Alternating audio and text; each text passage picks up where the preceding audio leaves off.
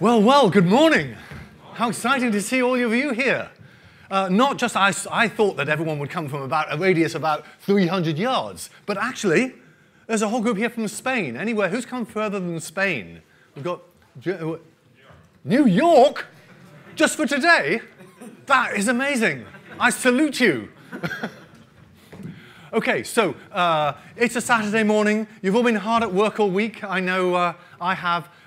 But it would be much more fun for me is if you would keep your brain switched on and let's have a conversation as we go. I have far more to tell you than will fit in 3/4 of an hour, but we will finish somehow on time. And but I'll be guided by you about how far we get. But I'd much rather this is kind of a technical talk. I'm going to try to explain to you a bit about how type inference works, at least in Haskell. And I'd like you to go away with a sort of visceral sense, not only here, but kind of here, about what really happens when type inference is going on.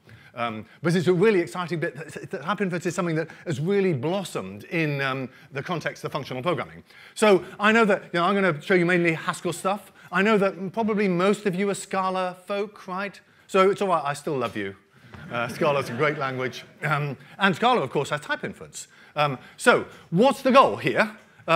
We're trying type inference and type checking generally. We're trying to reject the bad programs, the ones that add integers to booleans, and we're trying to accept the good ones, right? But it's a little bit more than that. When we reject a bad one, we'd like to give a decent error message to say what went wrong, and more subtly, less obviously, when we accept the good ones, we're going to elaborate them.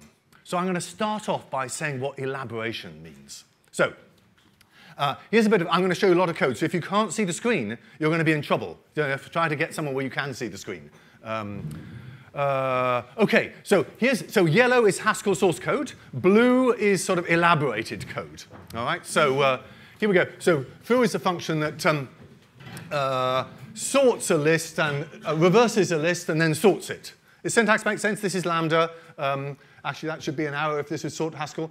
So reverse is polymorphic, right, for all A, list of A to list of A. And sort is not only polymorphic, it has a type class constraint. It says for all A's such that, that are ordered, list of A to list of A. OK, so this should be well typed. Now, what do I mean by elaboration? First thing I mean is that this sort function here and this reverse function, they're polymorphic.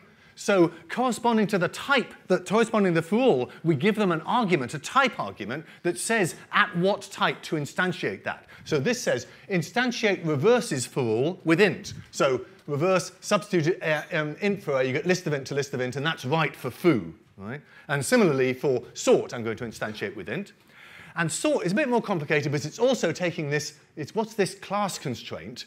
In the elaborated language, that corresponds to a value parameter, a little record of functions that allow you to do ordering that's passed to sort. So here I've called it $f_ordint. There's nothing special about the dollar. It's just a name that the user doesn't have access to. And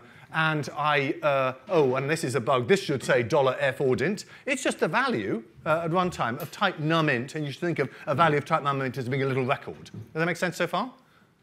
Yeah? OK, so I'm looking around because I'm really important. As soon as you, yes, question. No thumbs up, good. Once you get lost, things are going to get worse quickly, so yes. Shouldn't it be ordered, not numbered? It should have been, that's right, two typos. One of this should have said $f_ordint, and the other is this should have said ordint. Thank you.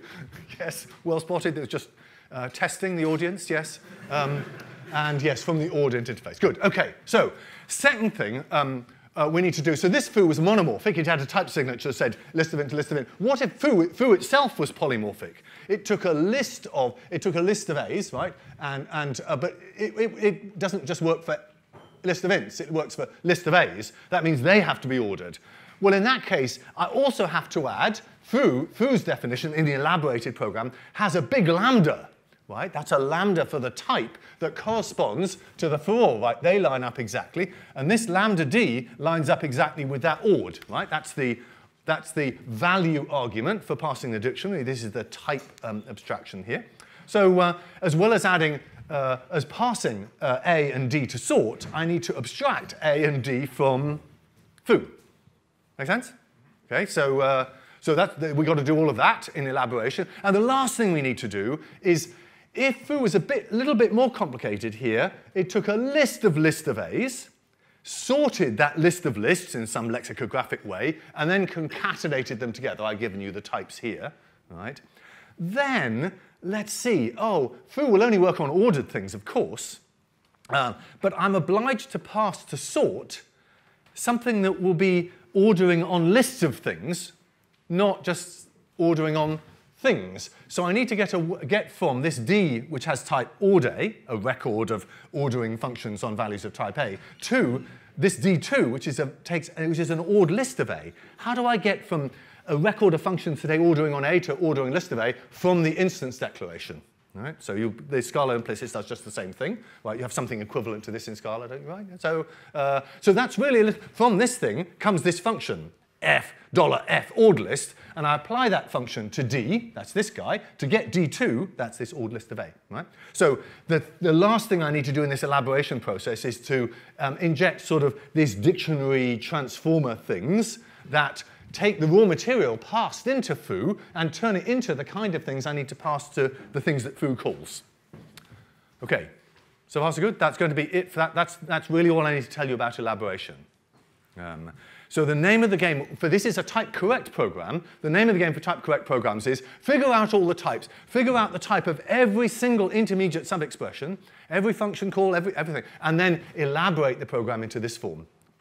Why elaborate? Well, partly these dictionaries really have runtime stuff, right? I really do pass these things at runtime. So just as implicits get passed at runtime, dictionaries too in Haskell. So that's one reason for elaboration. The other reason, these big lambdas and type applications, they don't exist at runtime, but GHC's intermediate language is statically typed. So they allow each compiler transformation pass maintains these types, and we can do a sort of sanity check to type check that the result of each transformation is still type correct. So it's really an internal consistency check for the compiler, but it's been a very healthy one for us.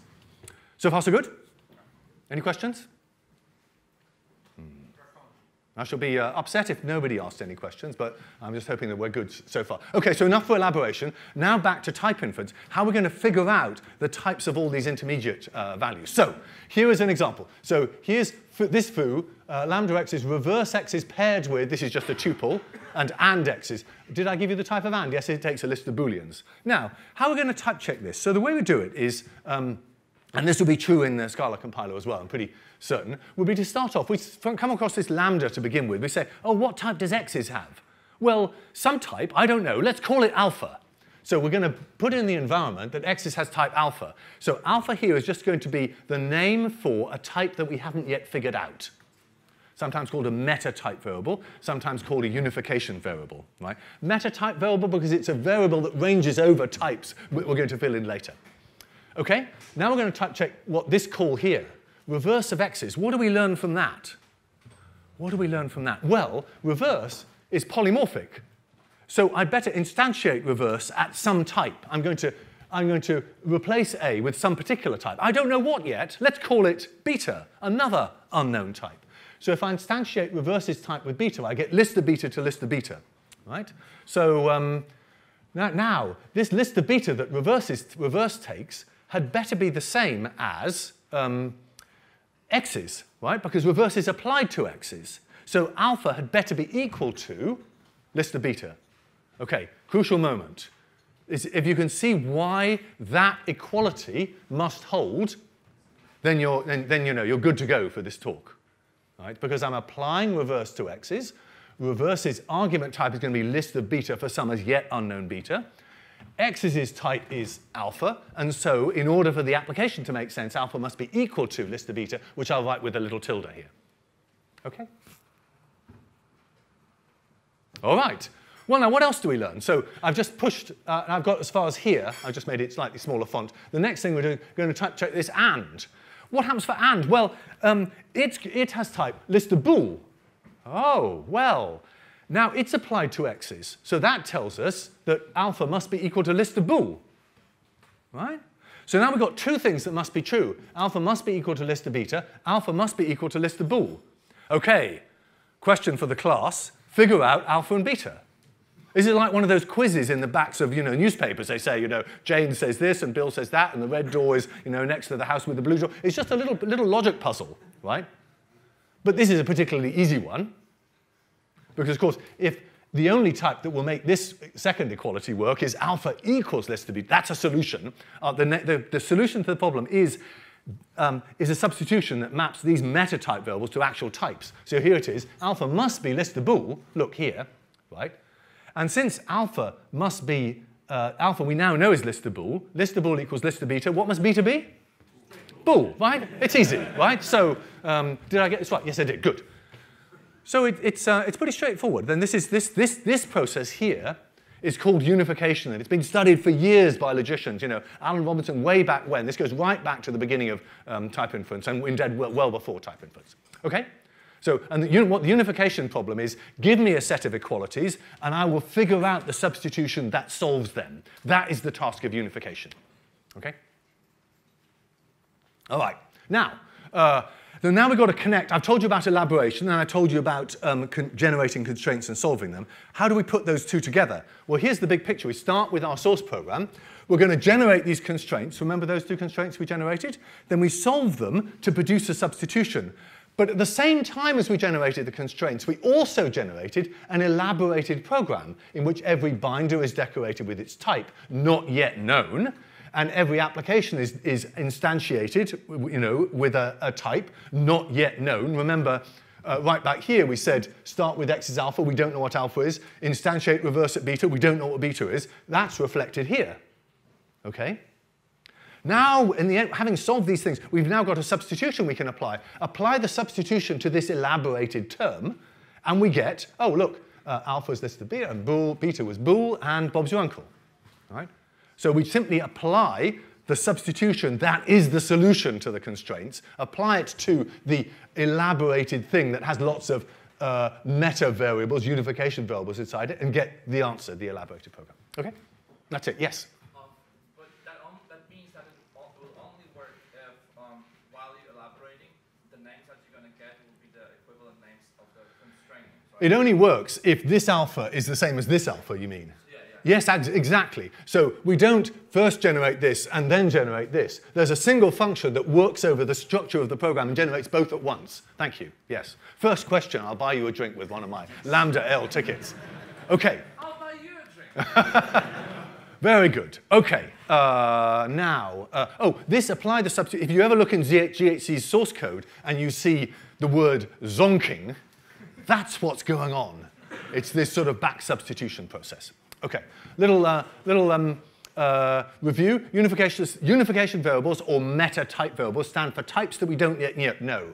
We're going to generate substitutions that, when we solve them, produce a substitution that gives a type for every one of these meta-type variables. And then we're going to apply it to the original elaborated term. Now, the last thing to know is that these meta-type variables, these unification variables, this is a technical point, they're only going to stand for monotypes, that is, types with no for-alls in them. The swamp gets very deep very quickly if you allow unification variables to stand for types with for-alls in them. I don't know how to do that yet anyway, despite many attempts, so I'm going to stick to that. But of course, the types we finish up with certainly have for-alls in them. We infer polymorphic types. OK. So far, so good. Let's just, I've just shown you this process for things involving only types, but it scales nicely to work for type classes, right? Remember that program which had sort in it, and we're trying to figure out what dictionary to pass? Well, now when we generate constraints, we're going to generate, what constraints are we going to generate? Well, let's see, we generate these two things. Let's see, we'll call sort at beta. Oh, here I'm doing a few shortcuts here. I'm saying, oh, look, foo, I've told it has type list of int, so I'll just give it that type right away during elaboration. Right? As it were, I'll push the type signature down. That can be quite helpful. So it's a little bit of a shortcut. But then I'm saying, I don't know what type to instantiate beta at. I don't know what type to instantiate reverse at. But then I'll generate these constraints here that list of delta, that was the type we instantiated reverse at. It's applied to x's, which has type list of int. So list of delta must be equal to list of int. List of beta must be equal to list of delta from the sort. But the interesting one is this guy. So also, when calling sort, as well as generating a constraint that matches up its arguments, I also generate a constraint that says somebody had better cough up a dictionary, I'll call it D, of type odd beta. When I figure out what beta is, I might be able to figure out how to cough up that dictionary. But for the moment, you should think of these as constraints as things that we need. after all, here it is, used in the elaborated program, but not yet defined. Just as beta is used but not yet defined. The business of the constraint solver is to define all these little holes that I've left in my program. Okay? Now, how am I going to solve these? Well, I solve the type equality constraints as before, but this new kind of constraint, this dictionary constraint, I solve by type class resolution. In this case, beta turns out to be int, so I need a dictionary for odd int. I can apply the instance declaration for odd int to get this named existing top-level dictionary, now correctly named, and then I substitute again to get this. Okay? So the point about this slide is just to say this. The same process of generating constraints and solve them works for type class constraints as well as for equality constraints. But we have a new kind of constraint. These are equalities. These are type class constraints. And corresponding to the new kind of constraint, we have a new solution method for them. Instead of unification, it's type class resolution. Same infrastructure, though. OK? All right. All right. OK. Now, next interesting thing. If you look at all the papers, all the implementations of ML and languages like ML dating back 30 or even 40 years, you'll find they say, oh, unification, we could do that as we go, right? As soon as we encounter a unification problem, as soon as we say, oh, list of beta must be equal to list of delta, right then, we'll solve it, right? We're going to unify on the fly. I've been suggesting that we're going to generate constraints and solve them later, but the standard approach until much more recently was to solve these constraints exactly as they arose. Never spit them out anywhere, just solve them right away. So take each constraint as it arrives, solves it. If it fails, report an error. Otherwise, just carry on. Now, but for this guy, this does not work, right? Because I'm going to generate, if this constraint was generated first or early, in fact, I think something like this one is generated late. These two are generated early, perhaps. And I can't solve this odd beta thing till I know what beta is. But all I discover is that beta is equal to delta, and I still don't know that. So I'm sort of lost if I try to solve type class constraints immediately they arise. I can only solve them later when I've done all this unification business. So the only point I want to make on this slide is just the order in which we encounter constraints cannot be the same as the order in which we solve them. Yeah? What's the name of this concept, and how can we differentiate different type solvers to have this feature versus not? So I call this idea of deferring constraint solving. Well, I just call it deferred constraint solving, but I also call it the French approach to building a type inference engine, as I'll show you. Right? Who here is from France, by the way? Is anybody from France? Yeah, a couple of people. So I'm about to say very nice things about France. You'll be glad to hear. Let me just show you one other example about why you have to defer this solving business. Many of you will know that Haskell has these type-level functions, right? So it's another kind of instance, really. So here is a type-level function, fa. It's not like a data type. It's a function which takes a type and produces a type. And here is a particular equation for f. F of bool is equal to bool. But f of something else might be equal to something else entirely. Now, in this program, I generate, well, I've got, let's see, g takes an fa. G is applied to a Boolean, so I get f of alpha equals bool. Oh, I'm going to instantiate g at alpha. That's going to be my unknown type. So f of alpha equals bool. The second argument will be alpha. And that had better be x, and x is, am I told what x is? No, x is beta. I don't know what x is yet, so alpha equals beta. And then not x, later, I discover x's type, that's right, x's type, which I've decided, x's type must be bool, because it's an argument to not. So later I discover this. So I can't solve this one, even though I encountered it first in a sort of left to right traversal. I encountered it first, but then it's not till I get to here that I see beta's bool, and so that's f bool. And f of bool is equal to bool, and so I can solve this. Got it? And in fact, in pretty much any advanced kind of advanced type system with type inference, you'll find that there's a danger that if you take a program and, let's say with a tuple, and you put two terms in the other order, it might type check one way, but not the other way. Right? That's a reflection of a sort of best efforts constraint solver that's solving on the fly. And if you do it this way, it'll solve this one first. But if you do it this way, it'll get to this one, which is harder, and it can't solve it till it gets here. It gets stuck. See what I mean? Has that ever happened to you? Is this? OK, some nods. Right? So a goal of GHC is not to have that problem. In If you just do random swizzling, we'll still solve the constraints in some order. Yes? What kind of language features will create that kind of... What kind of language features can create that? Well, type classes, as I've just shown you, type functions. Actually, it's kind of pretty much anything interesting. Unification, just type equality constraints, does not have that problem. Simple structural type equality constraints. You can solve unification constraints in any old order, but pretty much anything interesting, you get out into this. And then you have to adding type annotations and so forth. Okay? I think I'm going to skip this because it's just one more example of the same kind of thing. Now, so here's the picture. It's called the French approach. I call it the French approach because I first learned of it in this paper by François Potier and Didier Rémy from INRIA. Right? And they have this wonderful paper, which is very long, actually, about 60 or 70 pages, in which they describe how you can do type inference by starting with the source program, generating constraints and an elaborated program, and then separately solving the constraints. Now, this is good for the reasons that I've been describing, but it has another very desirable property. The source language is big. Haskell is a gigantic language. Scala is a very big language, right? They have a lot of syntactic constructs. So, and the type checker must deal with them all. So one way is sort of desugar into a simpler language and type check that. But then, for a start, the desugared thing might not type check when the source language should have. And secondly, error messages are hard to make nice because you're type checking the result of desugaring the original source program. So in GHC, at any rate, we type check the original source program. But that is gigantic. There are like hundreds of data constructors in the syntax tree. And each one of them has to be a case in the type checker. So you want all of those cases to be simple.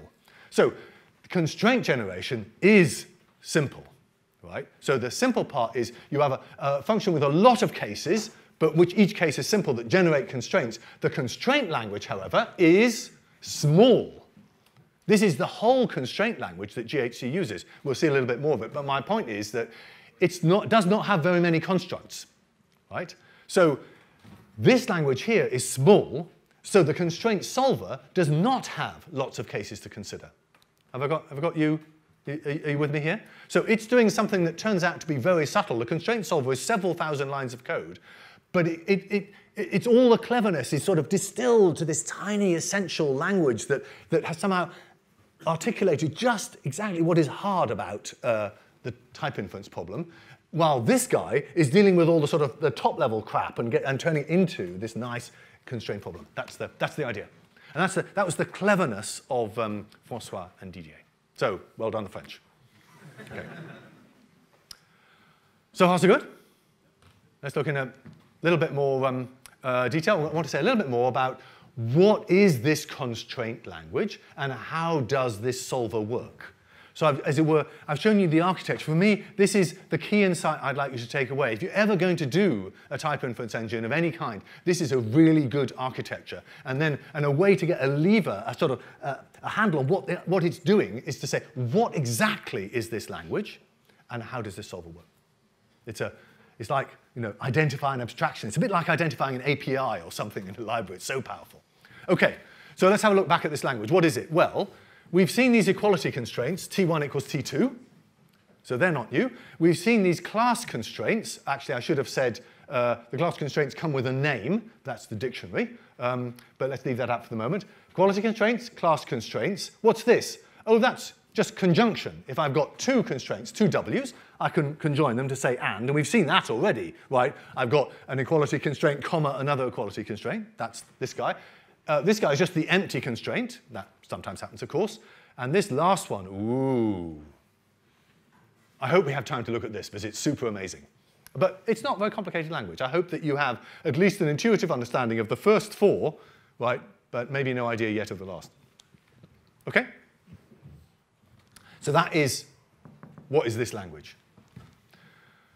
For these guys, we have to construct evidence, as I've shown you. And in fact, for these guys, we're going to construct evidence as well. But I'm going to elide that in this talk. That's one of the things I'm not going to be able to talk about.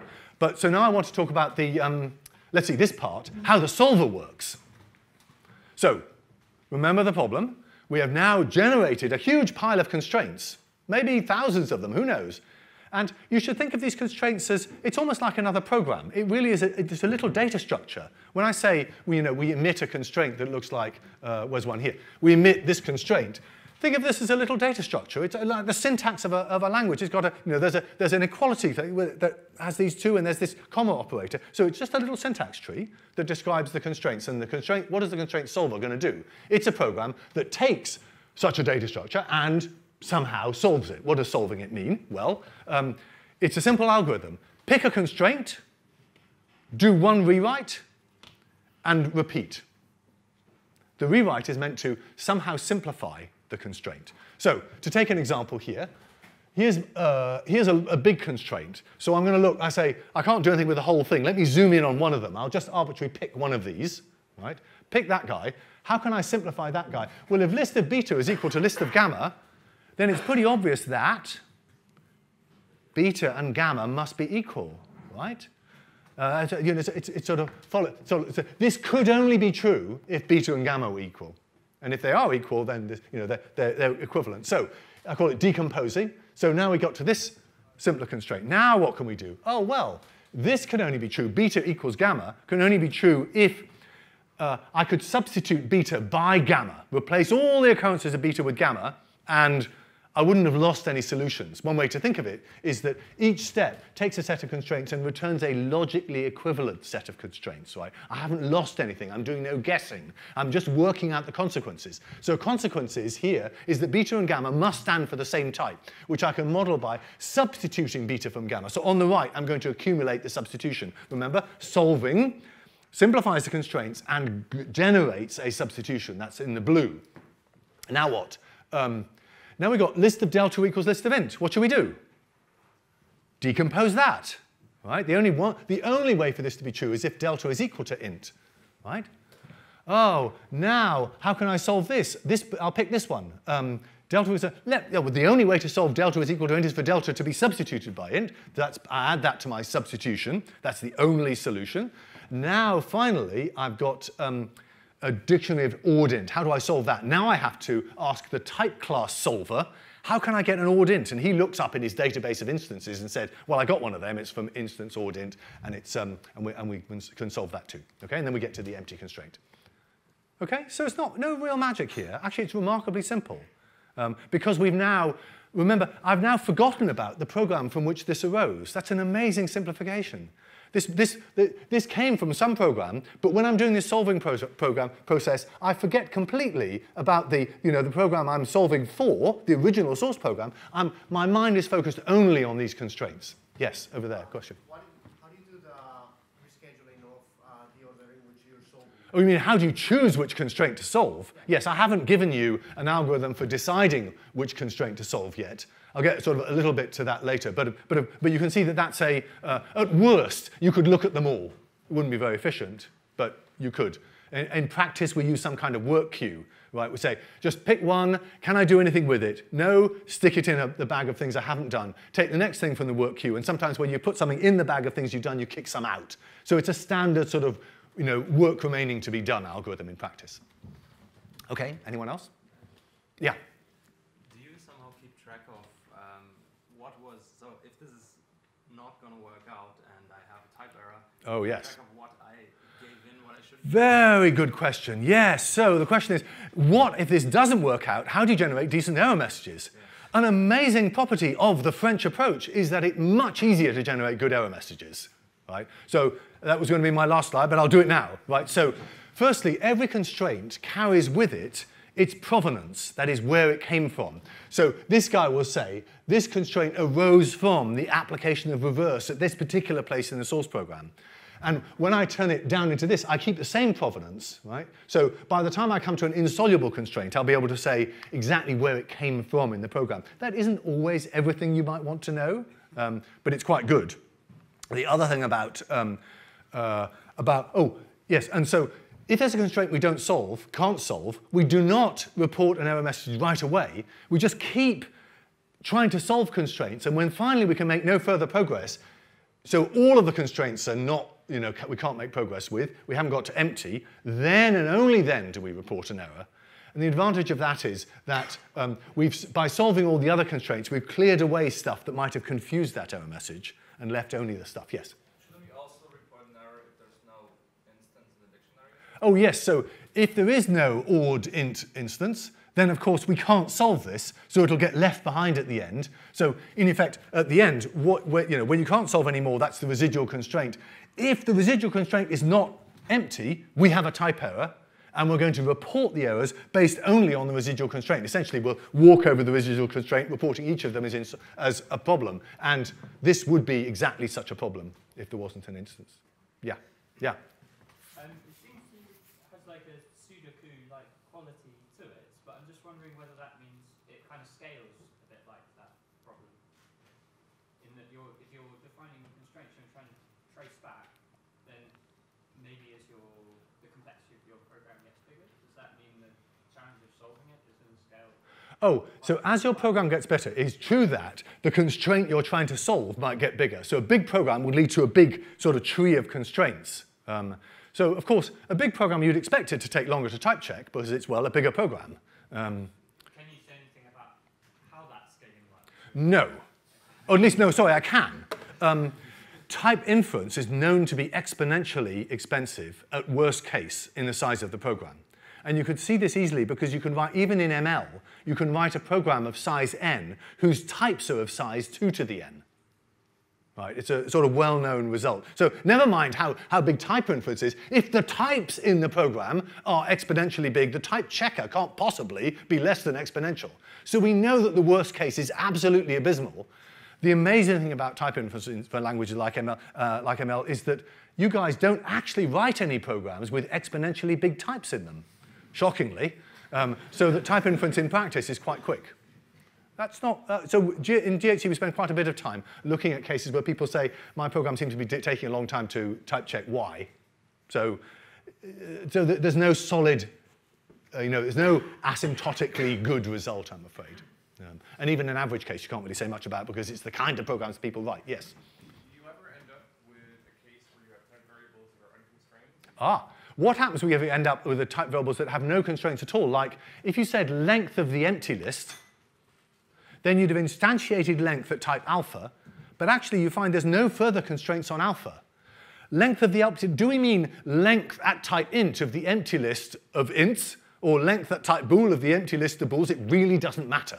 So actually, this is a very good question, right in this final stage of applying the substitution, if there are any type variables that are completely unconstrained, which is possible, we're going to replace them with a special type called any, right? So any is just a type to say, guys, I really don't care what type. It really doesn't make any difference to this program. But I'd rather not have, completely free-floating meta type variables floating around after this process is complete. OK? Yeah. Do you have some kind of like fail-safe mechanism to say, well, eventually you're in something like an implicit divergent, like expansion where it's just going off too much and you cannot. Oh, you mean could this process fail to terminate at all? Is that what you mean? Basically, you try to kind of like say, well, I cannot resolve this, so you just basically fail at saying, I cannot resolve this. Well, so sometimes you know you can't solve it. If you have the constraint int equals bool, you know you can't solve that. That's not going to take you very long, right? You're just going to stop with a residual constraint that has the unsolved constraint int equals bool. I think more worrying is, could this process, this loop here, could it go on forever, right? And if you switch on undecidable instances, have funny type class instances that we can't prove terminate, you can indeed. So GHC has a number of knobs, whereas people say, oh, I really want to say that. And I say, well, I can't prove that the type checker will terminate if you do that. And they say, Simon, trust me. Right. So it's called undecidable type classes, as you have to switch it on, and that means I'm taking responsibility for making sure that my instances will terminate. So yeah, we let you do both, in other words. But yes, soon you can find that there's a Turing complete system going on in the type system with a very slow execution mechanism. OK, yeah, one more.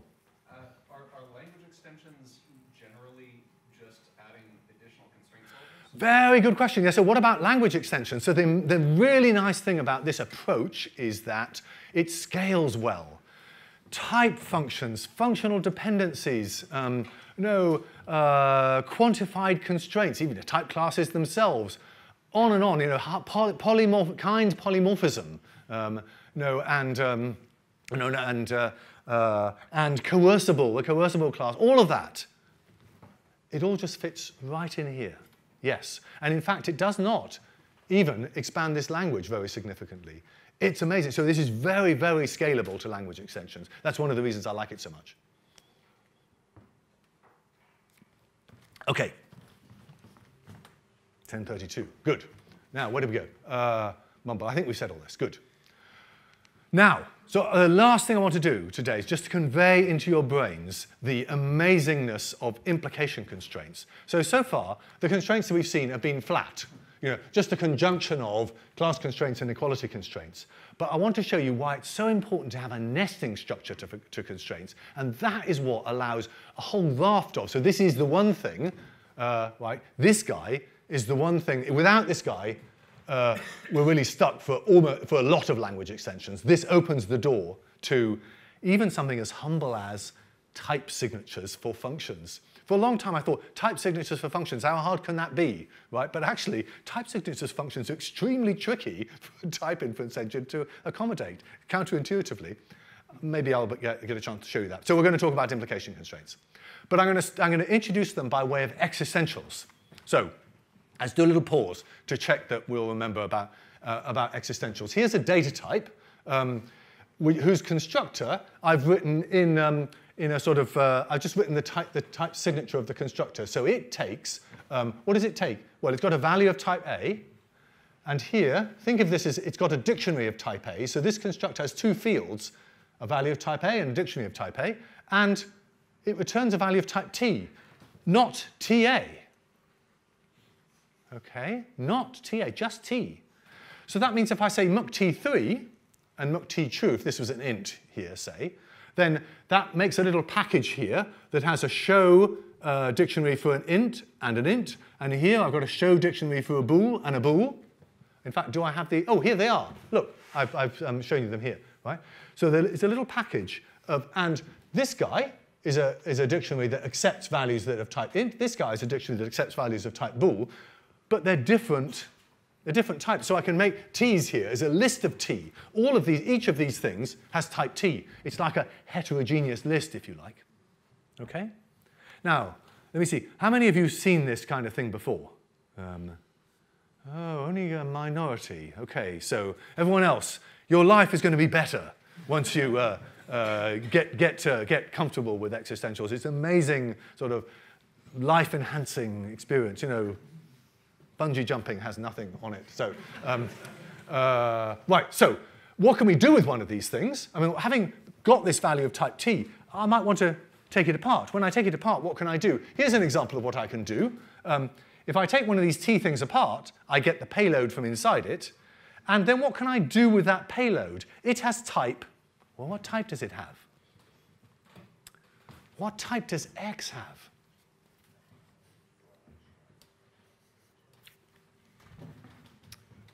Remember, X, that's this guy. So he has type A. But what is this A? Because here the A was int, and here the A was bool. See the question? What can we say about X's type? It exists. There is, right. It might be int, it might be bool, it has a type. We just don't know here what it is.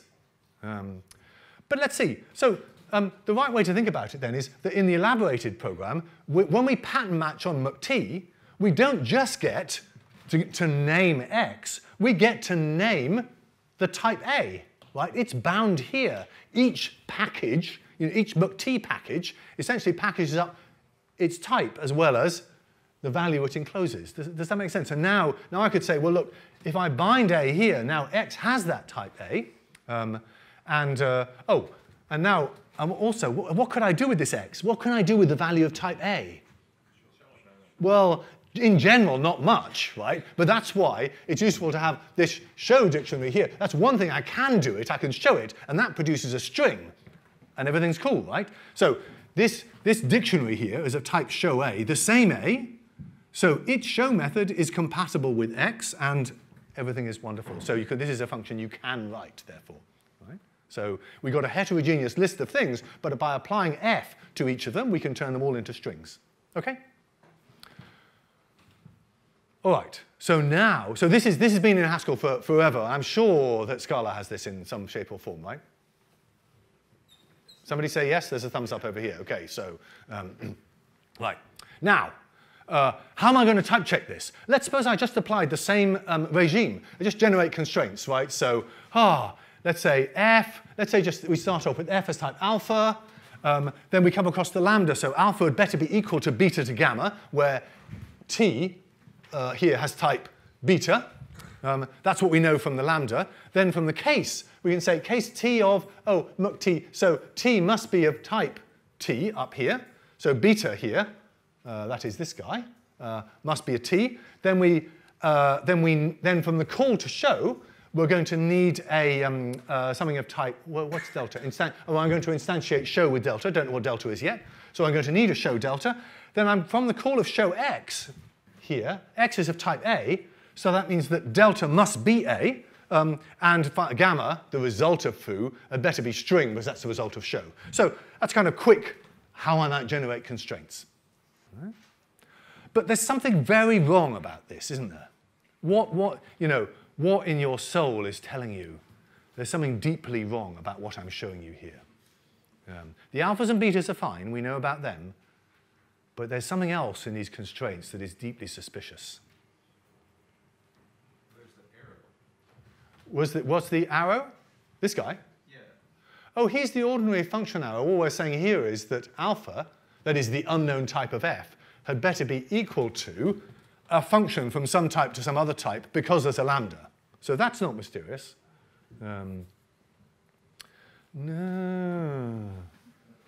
Maybe I'll have to tell you it is Saturday morning. So remember, these constraints should be well scoped. Now, what is this guy? What is this A?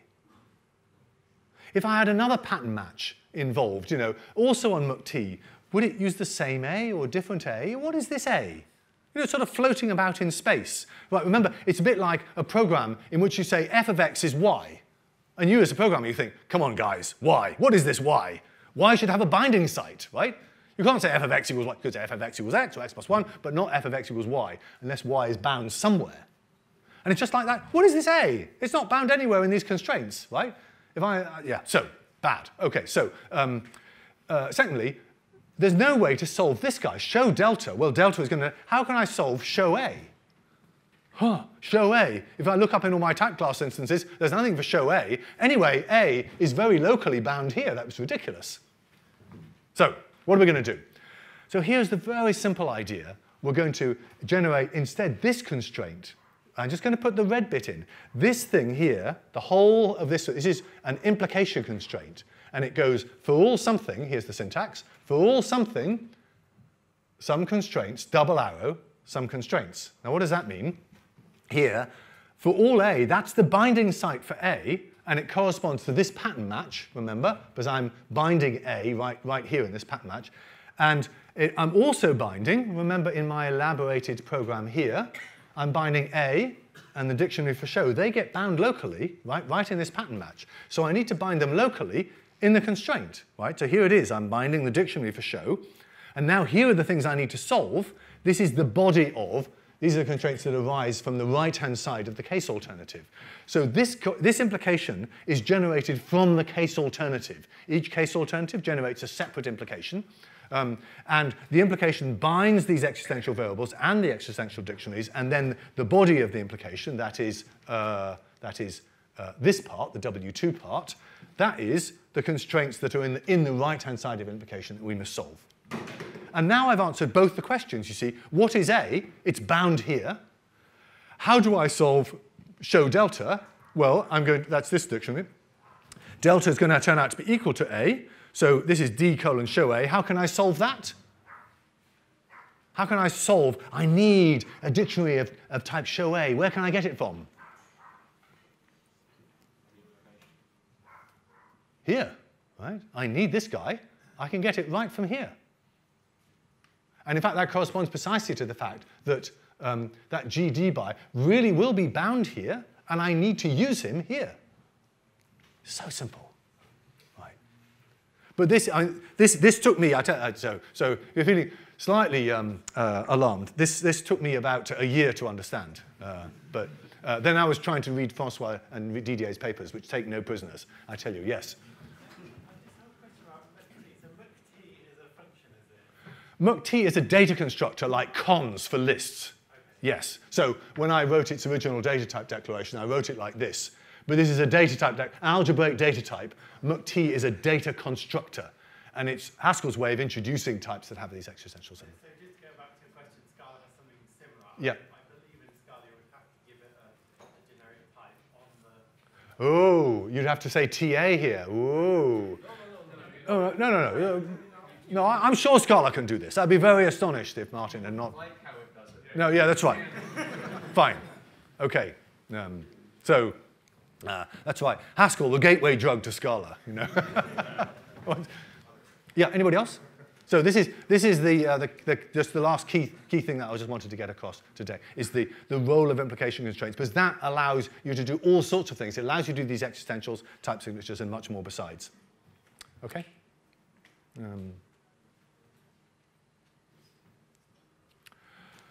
All right, so I've said that. Right, so now this is just the solving process. Now when I'm solving this implication, now I go under the implication and solve, rather than just picking one from a flat collection of constraints, I now have to, as it were, descend into the tree. So I descend into the tree, here's my whole implication. I say, well, I could solve that, but then I go underneath here and solve this delta equals A by substituting. Now I've got to solve D show A. Well, I can solve it from here. And then I've also got to solve gamma equals string, and I can solve that, and I get my elaborated program. So the solving process then, once I've got to implication constraints, solving is quite straightforward. OK, let's see. Just to remark that now we've got two kinds of variables. These alphas and betas, they're the unification variables, remember? They are the guys that are standing for a type that we do not yet know, but we're going to get rid of them in the end. Now these A's, guys, these guys bound here, those are so-called Skolem constants. That's a word you can impress your friends with when you go to pubs, right? I just saw this Skolem constant in my program. And this is so it stands for a type. You don't know what type, but in most ways it behaves like list or tree or int or something. It's just like, it's a bit like a type constructor. You can't do anything with it. It's just a type that's different to all other types, and it's called A. That's all you know about it. Okay? Right. Okay. I think I've said all that. Now, so now we are okay. Right. So it's now 10:45. So we should wrap. Yes, in 5 minutes. Let's see. So I'm going to skip. There's tons more to tell you about level numbers that I'm going to. I'm going to tell you about one thing about level numbers. Look at this. Do we want this program to type check? Case T of MUCTX arrow x. So remember, x's type is different for each MUCT. It was the guy who built the MUCT could build it with an int, or could build it with a char, or could build it with a bool. So we don't really know what x's type is, only that it's of type A. So what type could we possibly give to f2? We can't possibly say it returns a value of type A. We could possibly say it returns a value of type exists AA, but Haskell doesn't have that type. We certainly can't say it has the type for all A, T arrow A. That would be ridiculous, right? That would say, for every A, you give me a T, I'll give you an A back. That's not going to work, right? So we have to reject this program. How do we reject this program? Well, the constraints we generate turned out gamma, the return type of the function, must be equal to A, this locally bound thing, right? So what we want to make sure is that this A here, bound here, doesn't leak out to this gamma outside here. It's called existential escape, right? The prisoner, who's meant to be stuck inside here, has sort of tunneled out through this unification variable, right? We have to lock the doors. And the way we can lock the doors is by giving all the unification variables level number. So this is level number 1. An implication constraint bumps the level number. It has level number 2. Under an implication constraint, you cannot unify any unification variables from outer levels, right? They are, because in case you accidentally unify them with one of these Scholar constants. Okay? That's a key idea. This is something you must prevent happening at all costs, otherwise you simply have badly typed programs. Okay. Let's see. Then there's lots more to say. I want to talk about, just to finish up, I also want to give you some pictures about constraint solving. So here's a program with 2 implication constraints that somehow, I don't know what program this came from, but it's a program in which I generated 2 implication constraints and an ordinary old constraint. And I just want to point out that solving can occur all over the place. Here's, remember, this guy is not unifiable because he comes from an outer level, level 1. He's under a level 2 constraint. This guy is. So what are we going to do? Here, we can start here, eq of a pair. Yes, I can use the type class solver to solve that. So I can go to this part. Then I can't make any other progress here. But, oh, I could make some progress on here. Beta 1 equals bool. That's our next guy to solve. Get rid of him altogether. That was good. What can I do next? Maybe, so wait, beta equals bool. I added, so beta equals bool, there's the substitution. Replace beta by bool, here. Do the substitution. Now I can solve this guy. Oh, he's gone. Very good. What next? Can't solve equals alpha. Oh, but over here, I got alpha equals int. I can't solve it there, but maybe I could float it outside, like this, right? Look at that. He moved from here outside of that for all, because he didn't mention b. Now I can solve him, because he's not under an implication. So alpha is equal to int. Oh, discard that empty guy. Then make alpha equal to int, and then substitute for alpha, and then solve that, and then get rid of that, and now we're back up to empty. So the impression I want to give you is you have to do a little bit over here, a little bit over here, you know, and you may have to iterate this a bit. This is the power of treating constraint solving as a separate problem, because you've generated the constraints once and for all. That's why I've mentioned this before. I just wanted to give you a picture of it in action. Okay? All right. The advantages of being French, yes. Right. I've said this multiple times, but it's the one thing I want you to take away from this. Constraint generation has a lot of cases, but each case is easy. Constraint solving is really very tricky, but it only has a few cases to deal with. And then finally, there's this connection, which isn't in the French paper, by the way, the connection between the elaborated program and the constraint solving mediated by this substitution. That's really important. We talked a lot about order, we talked about order. This is and we talked a little bit about error messages, right? That this is really good for solving error messages. Here's a particularly concrete case. If you've got, you'd rather report I can't match list of int with bool than list of alpha with bool, where alpha is something that actually something else works out. And moreover, it's very modular. Instead of having error message generation all over the type checker, there's a single module in GHC that's not even connected with the solver. We've got the generator, the solver, and the error message producer. The error message producer takes the output of the solver, says, I'll do my best. Here are the things I can't solve, and it tosses those to the error message generator, and its only business in life is to generate good error messages. It's still 2,000 lines of code, because it's got to walk over constraints and try to generate human-readable error messages, but it's completely separated from both constraint generation and from constraint solving. Okay, in fact, here it is. I said 2,000, I was wrong. It's only 800 lines. But there's 3,000 lines of constraint generation, 3,000 lines of constraint solving. Right. And there's a ton of things that I've not had time to talk about, but my remark is only that if you got a sense of this, then all of this is just, well, we just do more of the same kind of thing. This is the foundation of everything. And that's really the good news of this talk. Haskell has this particularly crazy type system, and yet, so far, we haven't found anything that doesn't fit into this framework, and that's as the person responsible for implementing the type system, that's incredibly helpful because it keeps me sane. So, any other observations or questions? Surely there are, yes. Well, you said it scales very well with the language extensions, and I'm just interested to know how is it scalable with dependent Haskell? Oh, so I said it scales well with language extensions. What about dependent Haskell? So, indeed, Haskell is getting more and more dependent, as you know, and each time we do that, we have to look at the constraint solver again. And this involves, me and Richard Eisenberg sit in a room and bash our heads together. But the answer is we have found nothing that invalidates this story. In fact, we couldn't have done it without this story. So it's completely on the path, yes. including all the elaboration. Yeah. Have you written papers on this, or is it somewhere we can go read? Oh, have I written papers about this? So yes, in the sense that there's a paper called Practical Type Inference for Higher Rank Types that's a good baseline. Then there's another one called Modular Type Inference, the outside-in algorithm. And that describes this generate and check thing. But what I have not got is a paper the paper of this talk that really explains the nitty-gritty of how the solver works. For example, the stuff about floating out that I described, that's not anywhere described. So that's mea culpa. I really try hard to write a paper about everything we do that seems interesting in Haskell. I keep failing to do this because it will be a long paper.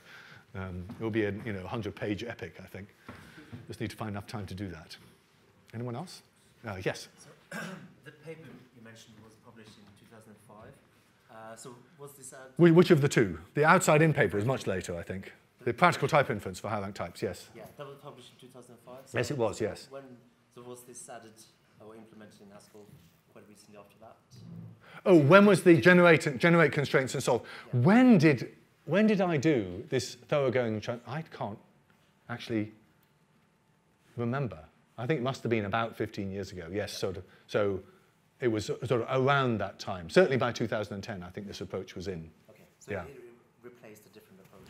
Oh, we replaced the sort of solve constraints on the fly approach. Right. Yes, right. Yes, that's right. So we moved in a solid way to. In fact, again, the truth is that there are some constraints. If we're about to generate the constraints alpha equals int, then we think, guys, why am I going to generate constraints alpha equals int? I can solve it instantly now with no questions asked. So in fact, GHC does solve on the fly anything that is really easy.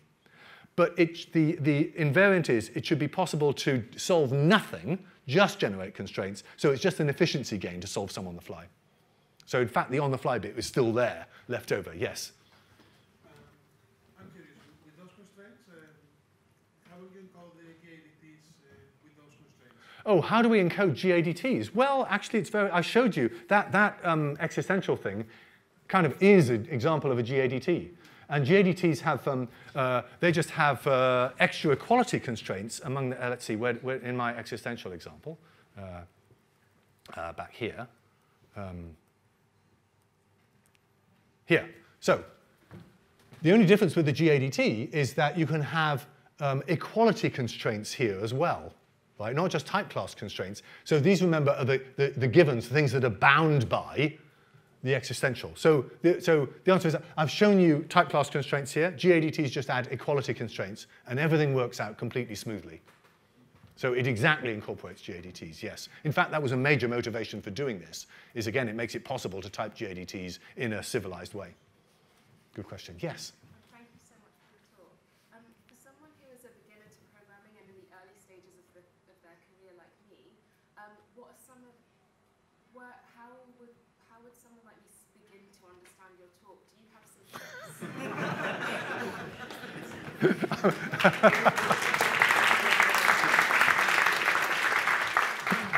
Yeah. A second question is, as an early career developer, where might I start seeing some of the things you're talking about in the early stages of my career? Where can I look out for them? Would I encounter these issues at all?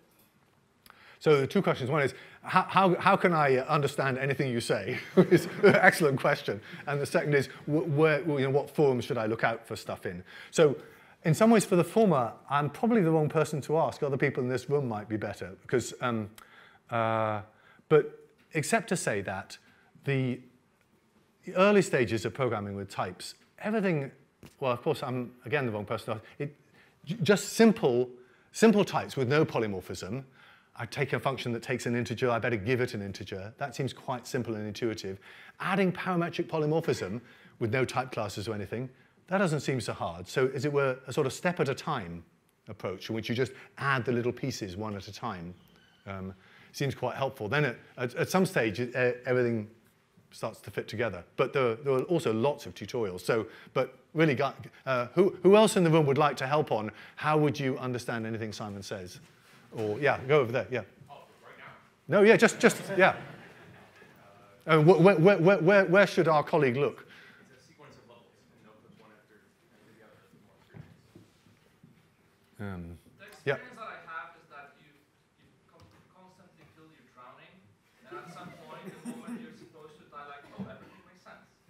but like it's a long experience. I would agree with everything you say, except for the point that you get to the point that everything makes sense. I think it is in the nature of human beings, smart human beings like every person in this room, that we push ourselves to the point at which we think, Simon, if you only were just a bit cleverer, you would be able to understand this. I think that all the time. So your sense of being a bit drowning, I think, is everybody's sense. We're always at the limit of what we can do.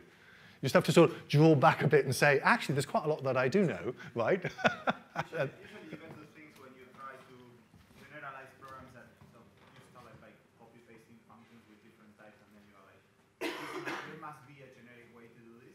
Yeah. And then you go and say, how would I do it? And then you remember something you saw in the internet, and it's like, Exactly, yes. So after you have written a function to reverse a list of integers, and then a function to reverse a list of characters, and then a function to reverse a list of booleans, then you think to yourselves, there has to be a better way to do this, right? Can't I just write a function that reverses a list of anything? And then you think, what type could I give to that? And suddenly parametric polymorphism is like the only thing. It's obviously what God intended, you know, it just has to be.